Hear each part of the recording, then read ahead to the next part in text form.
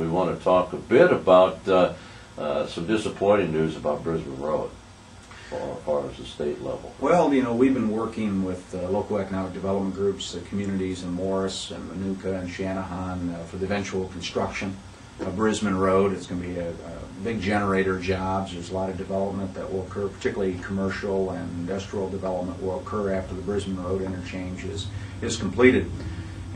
My biggest disappointment when the governor failed to include it in his transportation plan is the state promised that if I obtained federal funds that they were going to match those dollars so we can complete the construction of the Brisbane Road interchange. Unfortunately now it's been almost 3 years since we obtained federal funds, and the cost of this project have gone up significantly.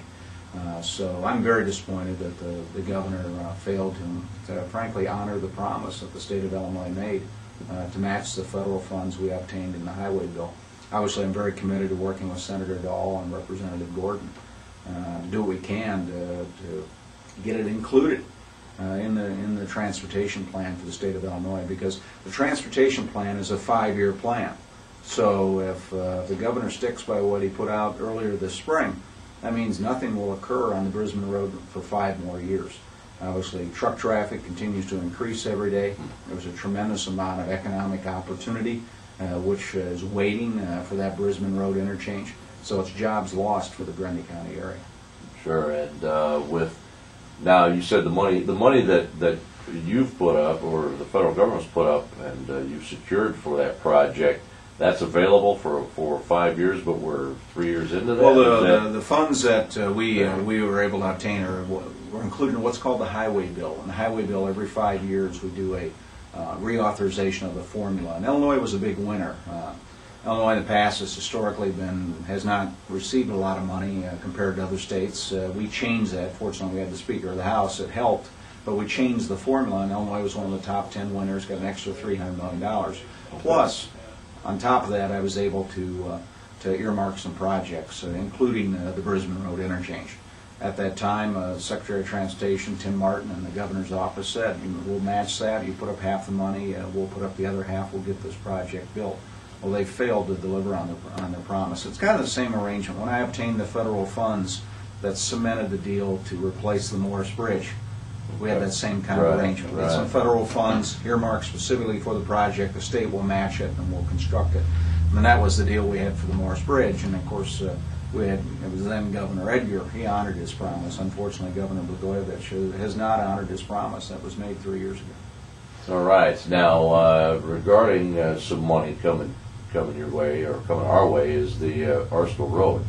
That project, you're seeing some money there. Well, you know, transportation has increasingly become a big issue. Will County was named the 8th most congested county in America by USA Today last week. Grundy County is right next to Will County. A lot of people in the Grundy County area commute into the Will County area, so they experience that every day. And as this area grows, transportation becomes a bigger concern.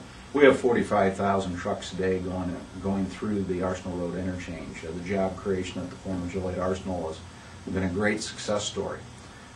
And we've been working to replace the Arsenal Road interchange. Governor Ryan had promised back in 2001 to replace the interchange.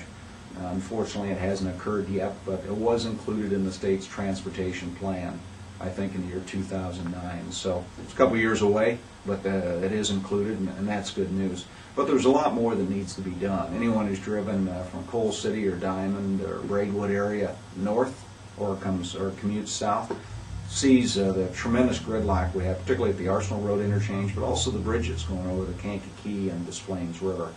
And I've been advocating that we widen I-55. Currently it's being widened from Weber Road south to I-80 to 6 lanes, 3 on a side. I argue that we need to widen it to 113 to 6 lanes. There's a lot of economic development activity that's occurring, particularly in the Lorenzo Road interchange.